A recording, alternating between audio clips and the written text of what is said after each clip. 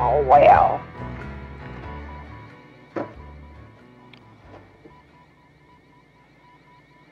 Well, hi there, boys and girls. It's your old pal, the Jed Ranger here. Here we are back in the Old West.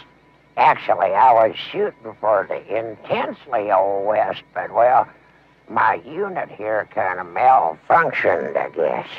Still lots of interesting things to show you, though. Wait a second here. I'm going to show you this. You know what this is? This is the baby bitty pinky toenail of the largest creature ever to walk the face of the earth, the Preposterosaurus, over 500 feet in circumference, 18 big legs like an elephant, set around a horrible circular body, and it had a trunk that it beat on. Excuse me. Sorry about the roof. I have to do this intro. Join us now for a whole new kind of video adventure. The story of Frank, the young doctor with a terrible past. Lola, the torch singer who knew how to spell it. And Raoul, the hideously scarred Wolverine trainer who chased them across 7 continents. In the television parts, Home Companion. See Yvonne, the Scungili brothers blow their nose. And Sophia, see turgid, meaningless scenes. See the Rat Boy. 1, 2, 3. I am the Rat Boy. I'm not impressed. I am the Rat Boy. I'm not impressed. Gonna move to the country, pay my mailbox orange. I am the Rat Boy. I'm not impressed. He is the Rat Boy. He's not impressed.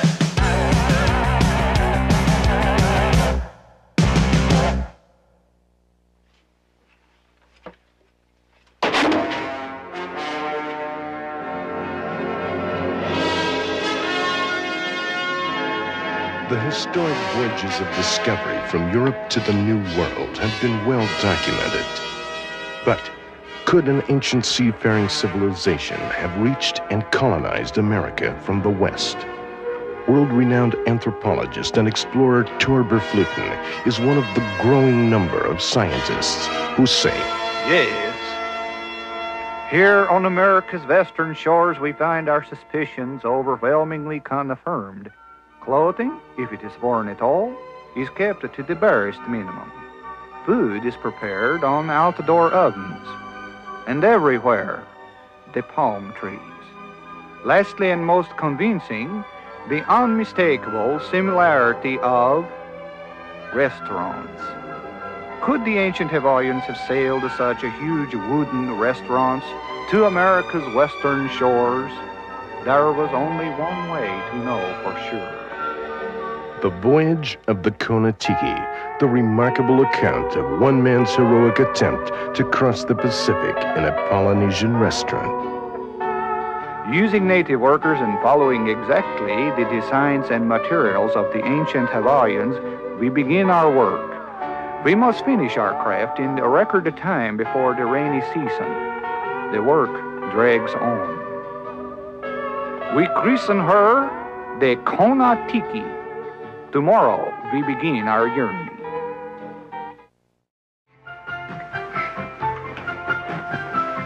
How about the El Dorado song? We know someday mankind will travel to the stars, but it will not be done in tiny compact cars. The interstellar trip would take 100 years, and we don't want to cramp your pretty legs up, dears. So I will pick you up, la la la la, about 1:15, la la la la, and we will pick up speed as we hit the hill. And then I drop the caddy into overdrive, and we will take right off into the starry sky. We got $1 million worth of Ethel gas and a reservation for the room. Tonight we're gonna drive the Eldorado to the moon. We're gonna drive the Eldorado to the moon. I know the Soviets, la la la la, they must be most upset. Yet, yet, yet, yet. 'Cause they cannot build a car like my LD yet. It's got the fireplace, it's got the swimming pool. If we need extra space, it's got the back seat too. We got $1 million worth of Ethel gas and a reservation for the room. Tonight we're gonna drive the Eldorado to the moon. We're gonna drive the Eldorado to the moon. Tonight we're gonna drive the Eldorado to the moon. We're gonna drive the Eldorado to the moon.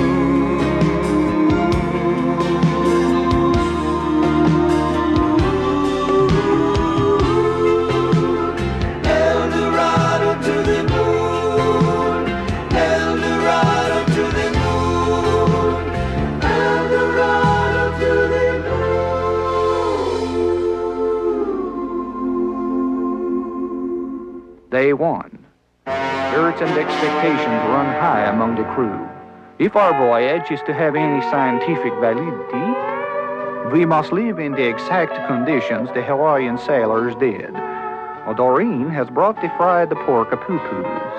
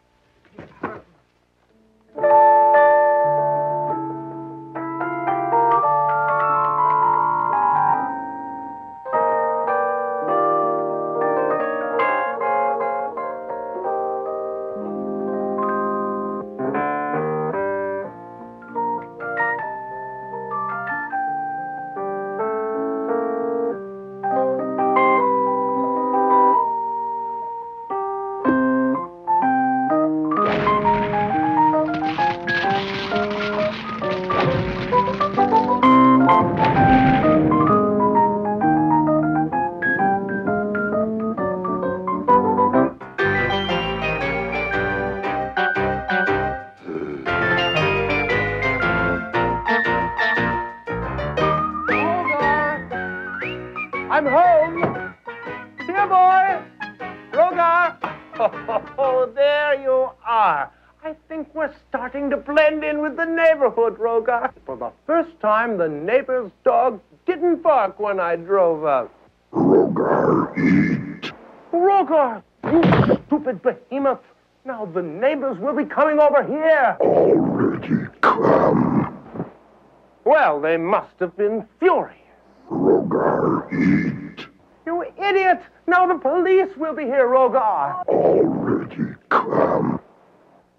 You didn't. Please do not punish. What did you do with the police car? Bruce. Oh, Rogar, you're going to be sick. Go outside. Still, we have not left the land, even though a good westerly wind prevails. We change the tables so as to shift our weight toward the seaward side of the restaurant. Doreen has brought the sweet and sour pork.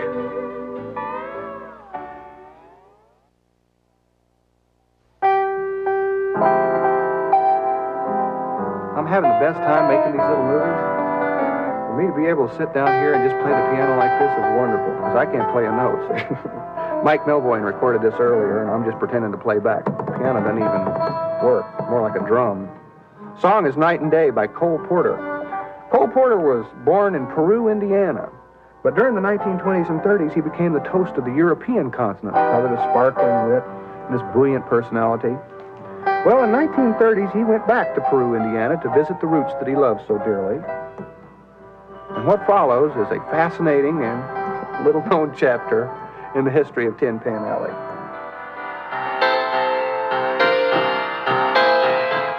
I've had my nights of Manhattan around, jumped into satin and round up the gang, supped and sipped and quipped at sardines, muddled through the endless slew of thrilling, swilling parties, evenings of magic, evenings so droll, but sitting here with you, I'm baby cold. Monday was dipping mangoes in champagne. The day before was tangos on the banks of the Seine, jetting with the jet set, heavy petting with the stars, dating, mating, punctuating life with caviar. But all the wit becomes a bit of babbling balderall, so squeeze out all the stuffing of this dapper ragamuffin, 'cause it's me, ma. Yes, it's me, ma. Oh, it's me, ma. Baby cold.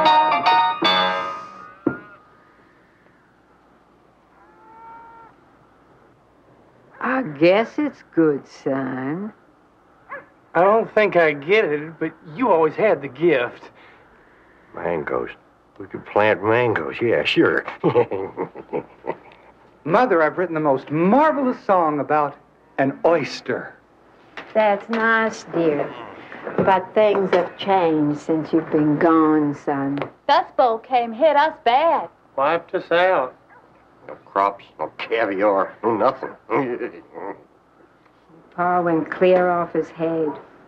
I say, there's a wish each tot has had. The dad be tot and tot be dad, but it can spook you pretty bad. Sing mumbly, mumbly, mumbly, mumbly, mumbly, mumbly, mumbly. Hey, us Skyler just ran Jeb Lawrence off his land. He's pinched us every time. We're having a meeting over at Jeb's barn, and it's time we fought back. Come along, son. We need all the help we can get. Yeah! He can pinch us, but he can't push us. Yeah! Let's push him back until he stops pinching us. Yeah! Time we stood up to him. Yeah! But we don't have nothing to eat. Well, it's time we done something about it. Let's form a union. Yeah! A union of poor, starving people. Yeah! And we won't eat till they give us food. Chester, let's go back and talk about economics for a while. But he's right, though. We got to organize. We need a rally cry. Song. We need a union song. Yeah! What about the Porter boy? Let's hear from the Porter boy. Just open up your heart and sing, son. What's so dusty about the Dust Bowl? Why so picky about the poor? Everybody moans about the market crash. Well, I say the crash is a crashing bore. Why so depressed about depression? We can all play hooky every day. Accuse, destroy, confuse, annoy. I shout ahoy! so dusty about the Dust Bowl. Just sweep those blues away.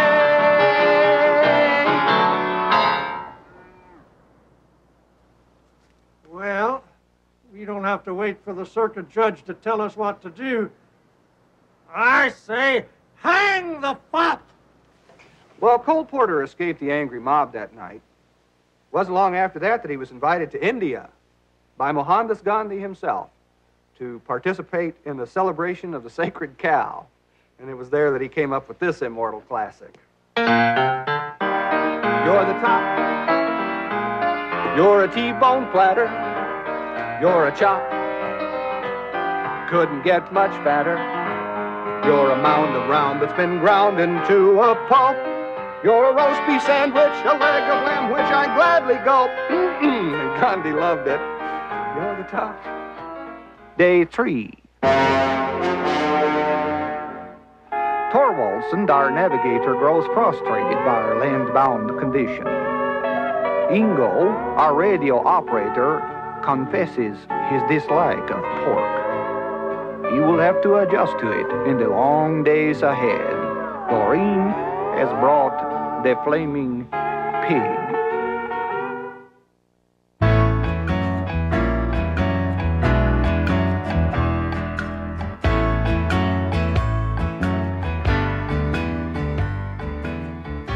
Buckaroos and buckarettes, how do you get back here in the Old West with your pal, the Dead Ranger? Well, no matter. I'll tell you one of my incredible stories. I guess it all started back at Alamogordo. How everything I am today to the atomic bomb, don't you know?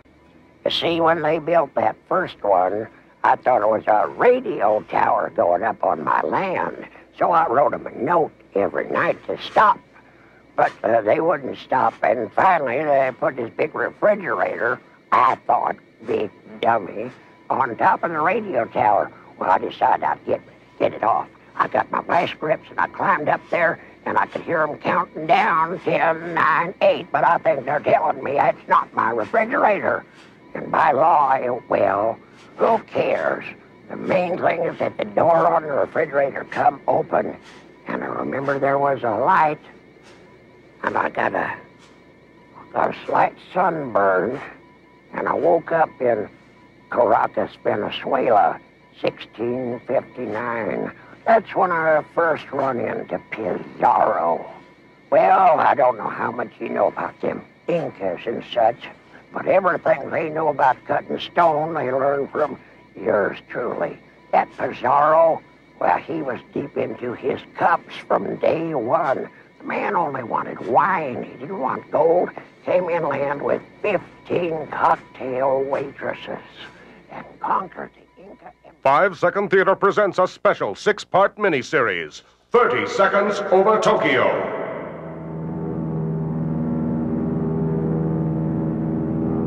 And now, part 2 of 30 Seconds Over Tokyo.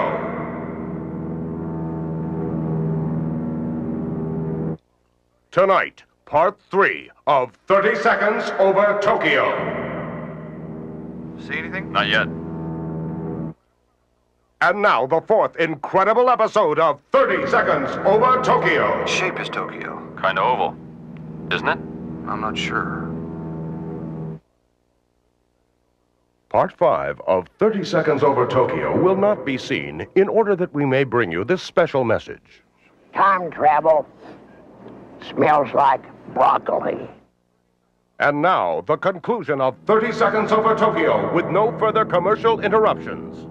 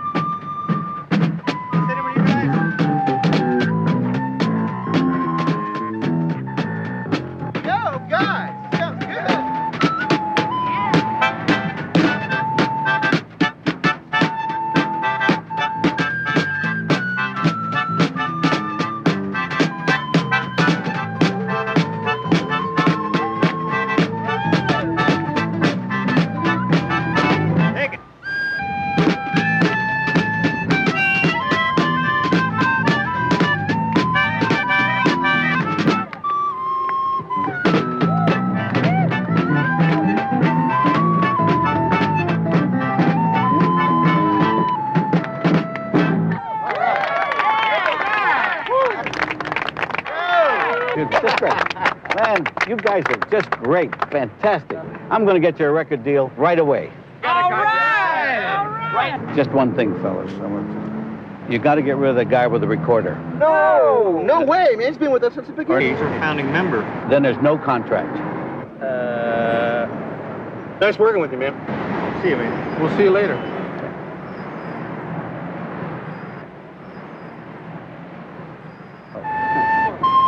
that enough? All the way across? Yeah. Day 4. Moki, our first mate, tried to throw himself overboard into the parking lot. We have tied him up in the piano bar for his own safety. Doreen has brought the traditional gaily colored tropical drink made from ham.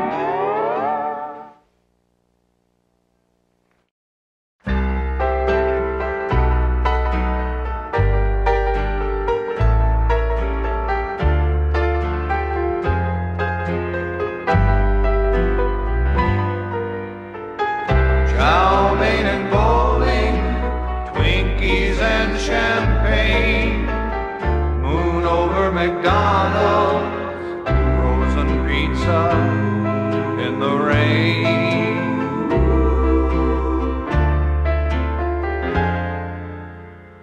In the rain.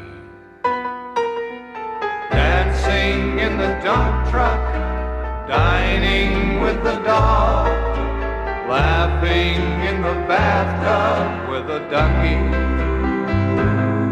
and a frog. Stake me to an anthill, shoot me to the moon. Without you I am no one, like a burger with no bun, like a burger with no bun. I can't go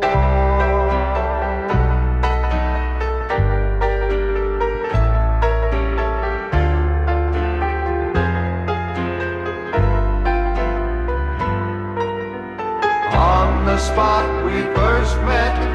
Flowers grow today.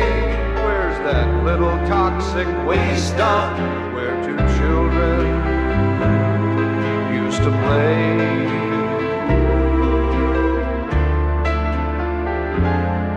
To play. Neat and Diet Cola, duck a la butane, refried beans and rare wines like they give you on a plane. Or take away my game shows, make me watch the news. Without you, I am no one, like a gumball with no gum, like a slumlord with no slum. I can't go. He can't go on. I can't go on.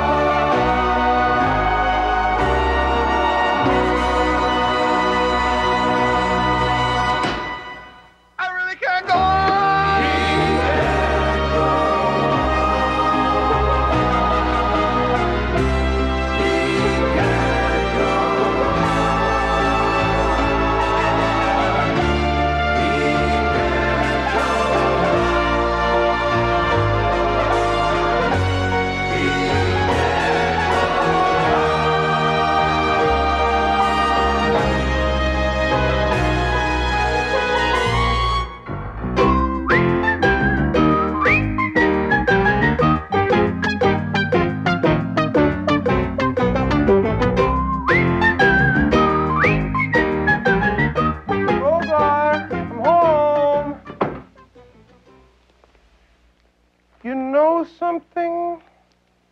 I think we're gonna like living here at the beach, Rogar. Really, the people here in Malibu are so open-minded about pets. Really, you'll see. Rogar, you're dripping wet. What's that you have slung over your shoulder? Rogar catch. No, Rogar, that's a Pacific blue whale. That's an endangered species. Rogar, bring home bacon. Bad, bad Rogar. Do not punish. I don't know why you do these things. There's plenty of kibble in your bowl. Day 5. Doreen has brought more pork.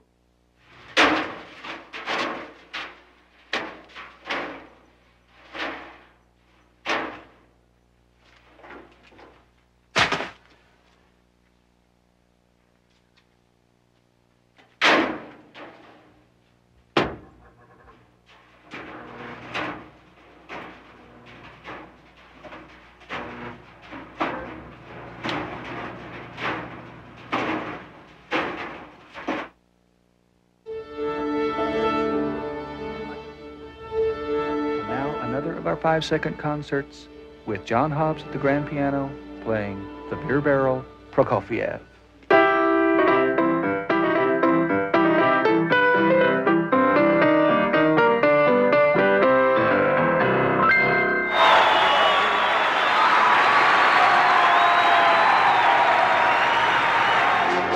Day 6. We cannot face more pork.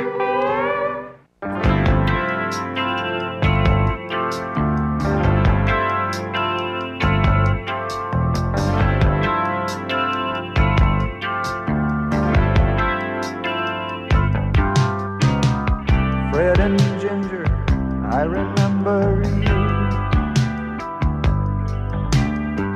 Still your magic comes through the late night too.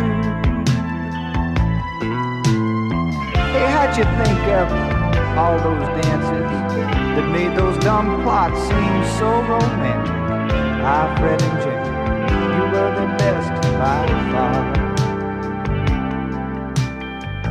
John, my friend, and the band you sang wrote the songs that helped to ease the pain. Where'd you think up all those hook lines that so completely captured those times? Ah, John, my friend, you were the best by far. Because you danced and you danced and you danced across the silver screen. And you sang and you sang and you sang in your submarine. Fred and Ginger, Paul, George and Ringo too. Those days are gone, but I'll remember you. And so everything you did is still alive today. Though I'm late, there's something I should say. Thank you for the times you gave me.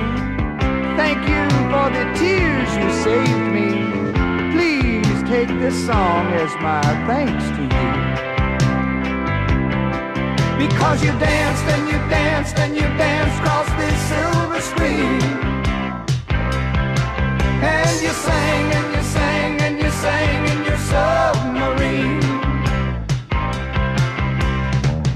Fred and Ginger, Paul, George and Ringo too. Those days are gone, but I'll remember you. And so everything you did is still alive today. Though I'm late, there's something I must say. Oh, thank you for the times you gave me. And thank you for the tears you saved me. Please take this song as my thanks to you. Fred and Ginger, John and Paul, George and Ringo, and all. I remember you.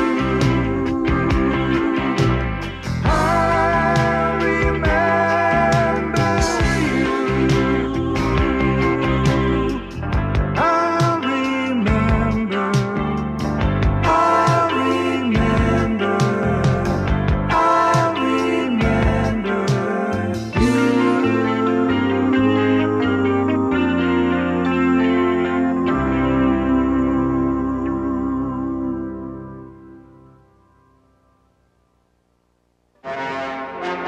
They said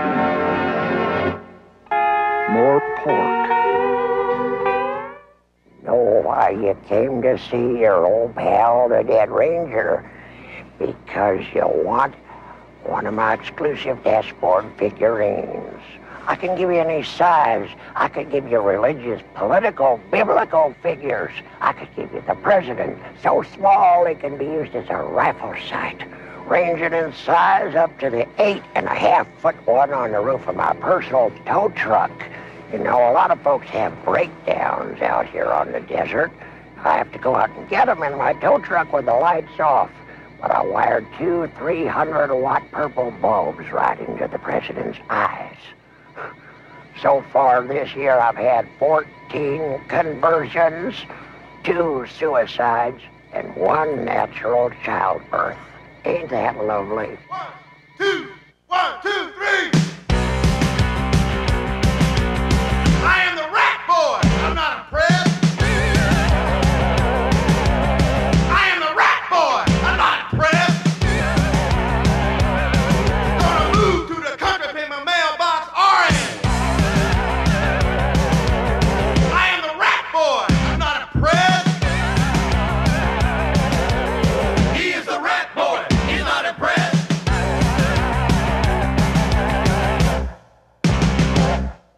Rogar, I'm home. I had a wonderful day.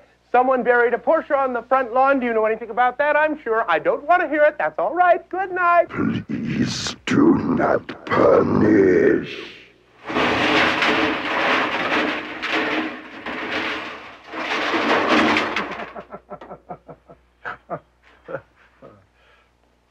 Good night.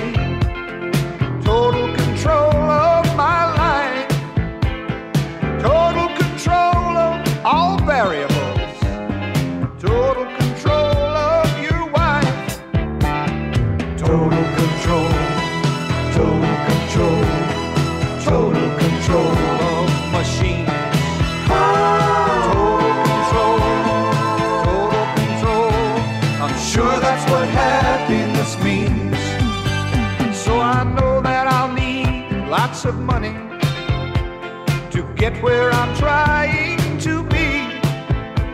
I've read all about it in magazines, and I've heard all about it on radio. I've seen all about it on TV shows. I've got to grab all the gusto, and I know that means total control.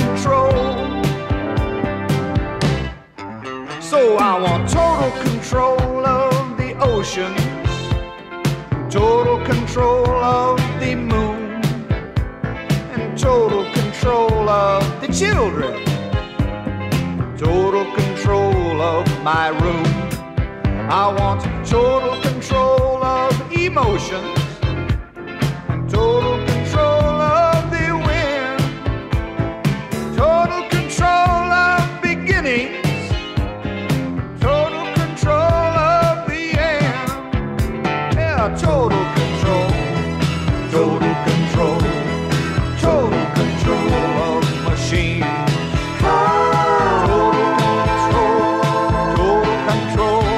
I'm sure that's what happiness means. So I want total control of emotions and total control of the wind and total control of beginnings, total control of the end. Yes, I want total control of beginnings, total control of the